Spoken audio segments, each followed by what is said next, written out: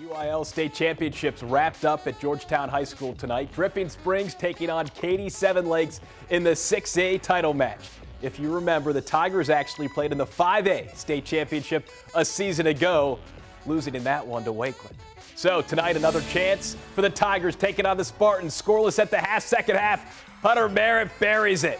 And Seven Lakes has the lead in the 57th minute. 63rd minute.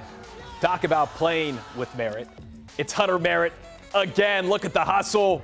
Oh, that's a nice play. Tigers now down 2-0, but those Tigers do show some serious fight down the stretch. 5 minutes later, Joey Svoboda, upper 90 off the free kick. Oh, what a shot.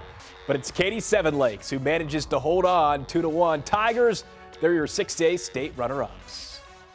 I mean, it's emotional because these kids made this kind of historic run. I mean, going from a 4 seed to playing in the state finals, barely getting the playoffs, to the last game, and then making it all the way to the state finals and then coming up a little bit short. It's kind of emotional, but we know it's going to be in a couple of days.